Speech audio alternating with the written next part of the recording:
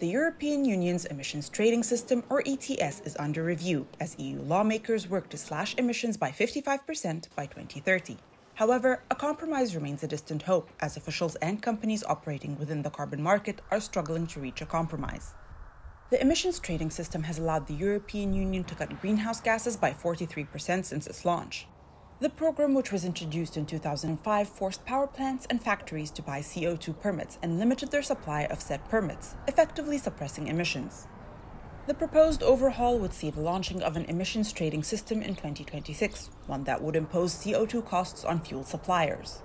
While some viewed the proposal as stringent, European Parliament negotiator Jytte Guteland stressed that there is no room for watering down climate law.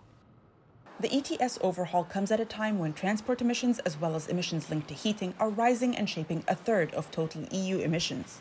However, with gas prices soaring to record levels, member states have voiced concerns over high energy bills hurting poorer citizens, and some countries are looking to compromise by delaying the implementation of the new ETS.